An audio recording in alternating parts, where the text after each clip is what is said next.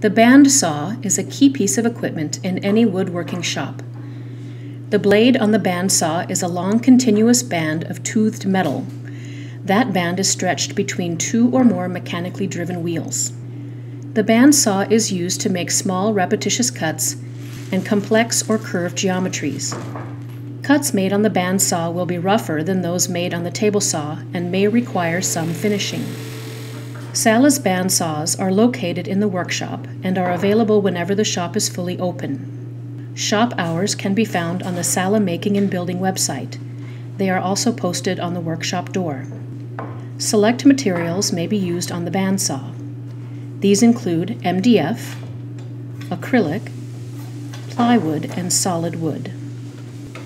You will need to wear eye and ear protection when using the bandsaw. You will also need something to secure longer hair, a pencil and notebook with a plan for cutting, and the material you want to cut. Always review your plans for cutting with the shop monitor. This should be done before you start using the bandsaw.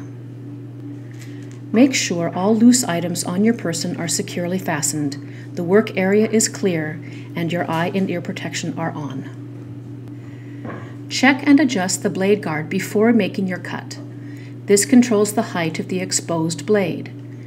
The gap between the top of the material and the bottom of the blade guard should be less than 2 centimeters or about the width of 1 finger. You should never push your hands directly toward the blade when cutting. This is true if you are making cuts with the fence, cuts with the sled, or a free-form cut. Always push your material with your hands moving parallel to the side of the blade. Use push sticks when possible. Remember, the blade is still moving even after the saw is turned off. As a courtesy to your classmates and shop monitors, be sure to tidy up after you cut. This includes clearing excess material and sweeping both the floor and machine.